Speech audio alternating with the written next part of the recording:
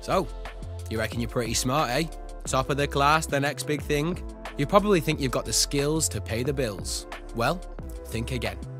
It might surprise you, but getting a job isn't all about your grades. I mean, sure, they're important, but you're gonna need some other skills too.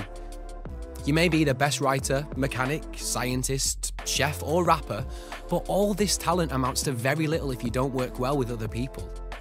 Some of the must-have professional qualities I'm talking about can be as important as exam qualifications.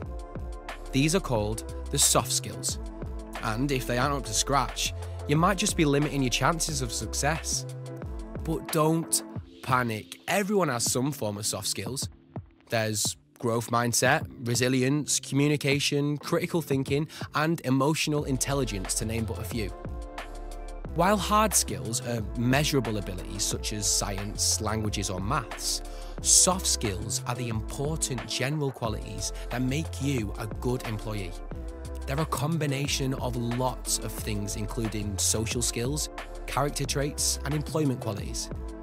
And while hard skills might be important in some industries, soft skills are important in all of them. So, there you have it.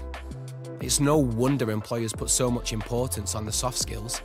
They won't just help you land your first job, but wherever you want to work in the future, they'll definitely give you a head start.